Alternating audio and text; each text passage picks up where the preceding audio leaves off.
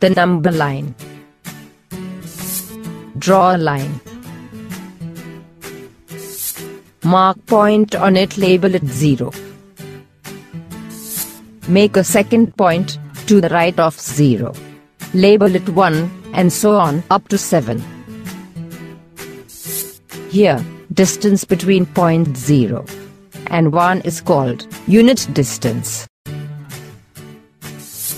Also, the distance between point 2 and 4 is called 2 unit. Addition on the number line.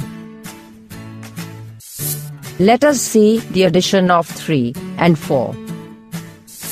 Start from 3. We have to add 4, so we jump 4 times forward right.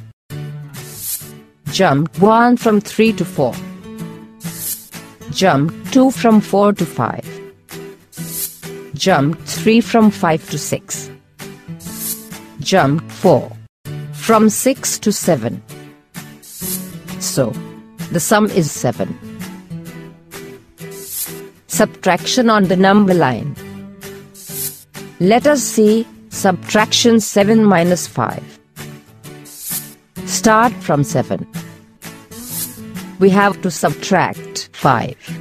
So, we jump 5 times towards left. Jump 1 from 7 to 6. Jump 2 from 6 to 5. Jump 3 from 5 to 4. Jump 4 from 4 to 3. Jump 5 from 3 to 2. So, 7 minus 5, we get 2. Multiplication on the number line. Let us find 4 into 3.